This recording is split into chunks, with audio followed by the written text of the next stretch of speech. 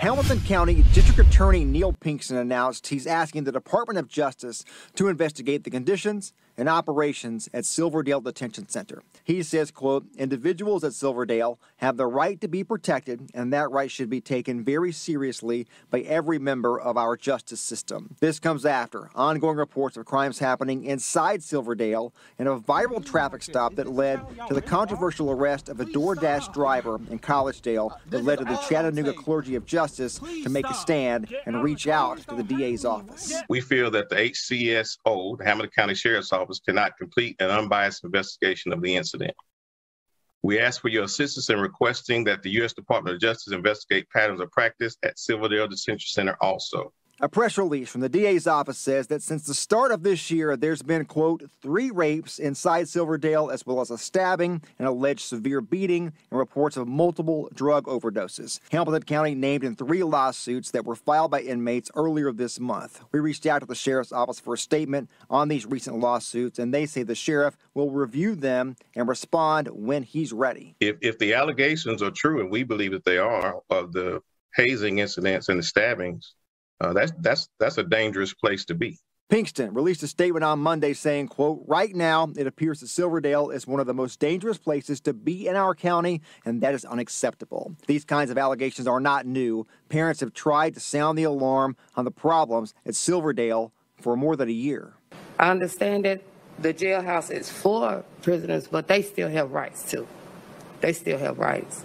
And we as family, loved ones of them, we have to stand and fight for them from the outside if no one is going to listen to them from the inside.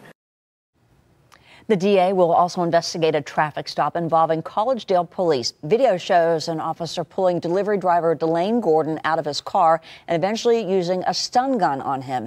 Initially, the DA asked the sheriff's office to investigate, but the clergy expressed concerns over past excessive force investigations involving the sheriff's office and asked someone else to handle the investigation. Pinkston says his request will be sent to the GOJ's Civil Rights Division in Washington and the U.S. Attorney for the Eastern District of Tennessee. The Hamilton County Sheriff's Office says the school district hired school resource officers to provide security for Saturday night's prom. But when they got here, they couldn't come in. None of us even knew that was going on. These 3 East Hamilton High students attended prom at this Chestnut Street venue called The Signal.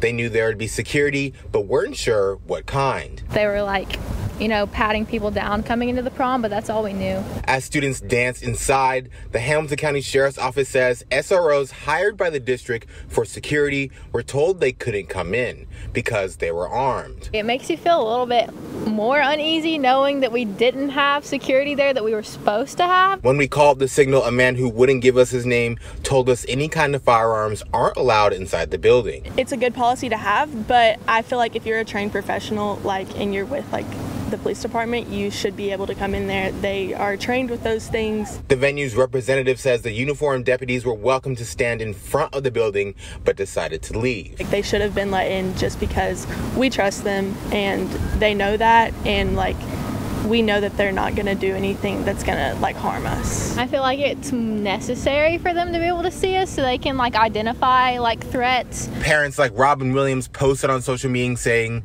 "This upsets me as a parent to know these children were not allowed the extra layer of protection that their school was trying to provide." And in a statement, Chief Deputy Austin Garrett said, although it is a private business's decision to not allow firearms on their premises, it is sad and disappointing that uniformed Hamilton County Sheriff's Office deputies were denied entry. A study from the National Educators Association says more than half of educators are more likely to leave the profession early. Jamia Reed shows us what this looks like for teachers in our area. Jamia. Teachers all across the country, including our region, are feeling worn down by the job, so much that many are deciding to not return to the classroom. It's not worth the added stress. Beverly Sharrock has been teaching in Hamilton County schools for 30 years.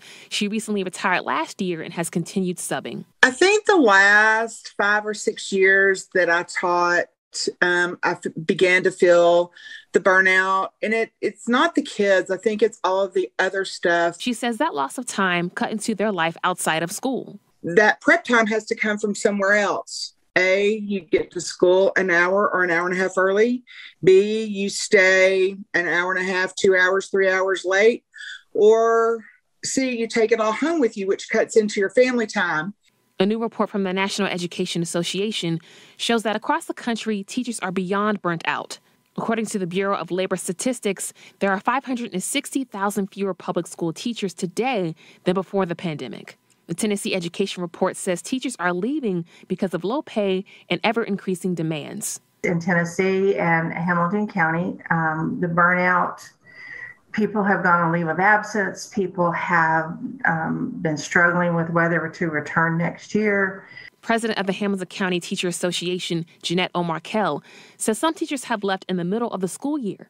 In her opinion about the solution to these burnouts, money talks. And I know the district is trying. They want to do more, but you can only do so much with what you have. The Hamilton County School Board wants to increase teacher pay in next year's budget by 2%, which is $837.52 more than the average teacher's salary. Both O'Markell and Chirac agree that the stress of teachers impacts students. At least for me, I know that when I was less stressed, my lessons went better. So, when you have less stress, things are going to be happier all the way around. Jeanette O'Markell says the district recently started a mental health program called 1-to-1. You can sign up for counseling sessions with no extra charge.